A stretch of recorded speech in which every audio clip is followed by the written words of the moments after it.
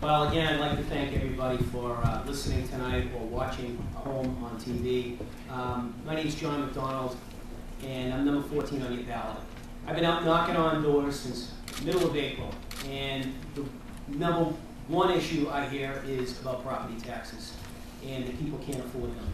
I've been knocking here, John, I can't afford my property taxes. I haven't got a raise in a number of years. John, I'm out of work. I can't afford my property taxes. John, I'm retired. I live on a fixed income, and I can't afford my property taxes.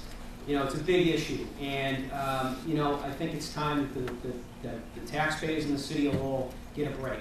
Another big thing that I'd like to focus on is economic development for the city. It's something I do every day. I get to run to work. I'm a person who is immersed in business development. I how to bring jobs to a city. We need to bring jobs to Lowell and put the people of Lowell back to work. Thank you very much. Thank you. Marty Lorrey. My name is Marty Lorrey. Since April, I've been talking about trying to rebuild the business tax base in the city. I look back over the years and I look at the footage on Bridge Street, Appleton Street, GE, hundreds and thousands of square feet of industrial land gone. It's all apartments, which is good. It gets to the tax base. We have to have a planned industrial base in the city.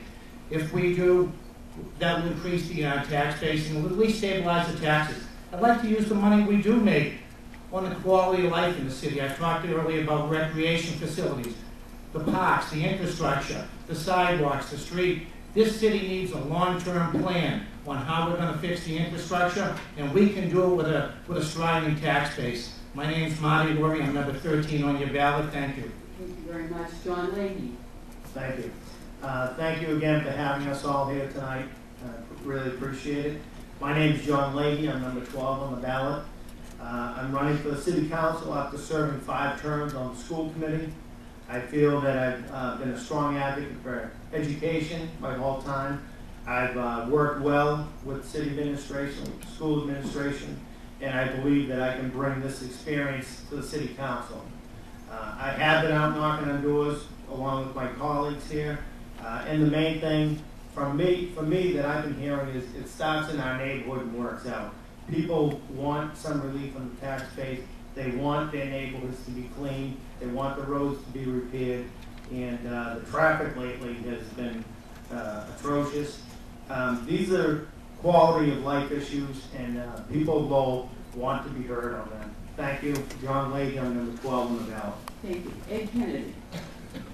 Hi, my name is Ed Kennedy, and I'm running in large part because I think that the City Council should show a lot more leadership and a lot more initiative than what it does. I think if the city manager is going to be driving the car, then the City Council should be in the front seat holding the map, not sitting in the back seat. And that's kind of how I see that it's been at City Hall for the past several years.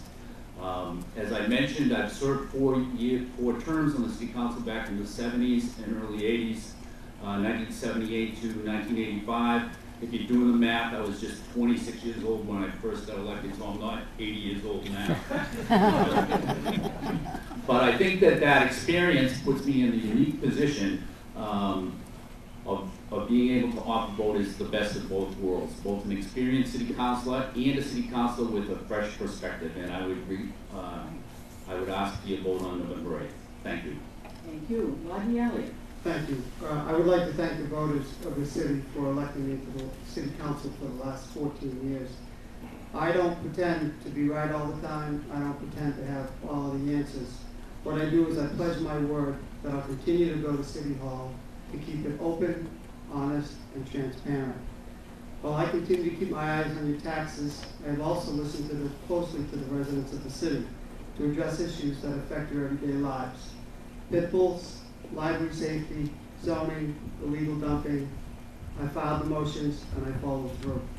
Moving forward, I'll continue to ask the tough questions, bringing up challenging issues. I believe the City Council needs someone who's willing to work to make government more open and transparent, and isn't shy about tackling unpopular or sometimes controversial issues. I firmly believe the City Hall belongs to you.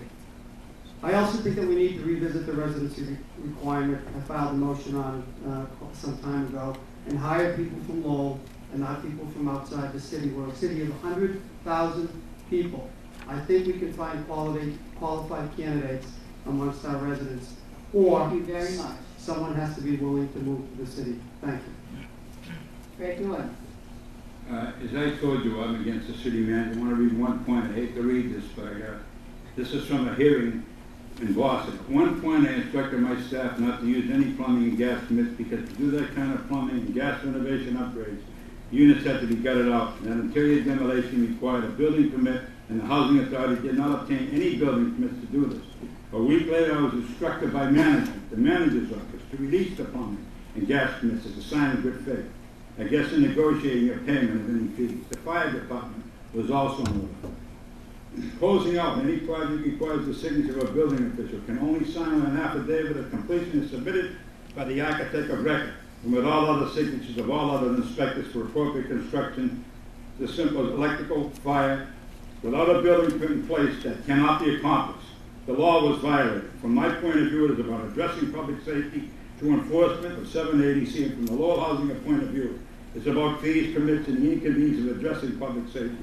Also, a subordinate of this boss sent a letter contradicting his boss. Thank you very much, and thank you for having me here. Kevin Broderick. Thank you, and once again, thank you for putting this forum together. My name is Kevin Broderick. I'm number 1 on the ballot, finishing up my 3rd term, 6 years, and I've asked for one of your 9 votes to return to the City Council to continue what I think has been effective work in restructuring our budget, performance-based now. And, you know, we talked about taxes. We're looking at maybe the first, well, I don't want to say decrease, but decrease in what we anticipated in our tax increase. And I think it's in large part due to the planning. We have a capital plan, we have performance budgeting, we have ratepayers paying the cost of the use of services where it's applicable, and this takes the load off of the taxpayers. I think that we need to continue to do this and continue to get our house in order. We have some fixed costs that we are addressing now, and I'd ask that one of your 9 votes to return me so that we can continue the good work and level up taxes. Thank you. Thank you very much. And the last speaker, Paul Belley. Thank you, Marie. First of all, I'd like to thank the United Teachers of Lowell and the Merrimack Valley Central Legal Council for putting on this forum. I'd also like to thank the UCAB for broadcasting this forum to all the folks at home. My name is Paul Belley. I'm number 9 on the ballot. Ladies and gentlemen, I've been doing the work since 2006 as a neighborhood leader and activist.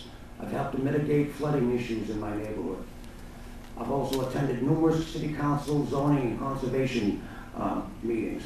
I revitalized a neighborhood park. I'm a neighborhood guy. I will put forth all of my energies, as I have as a volunteer, as your next city council, if you will allow me to do that, on November 8th, number 9 on the ballot. Thank you.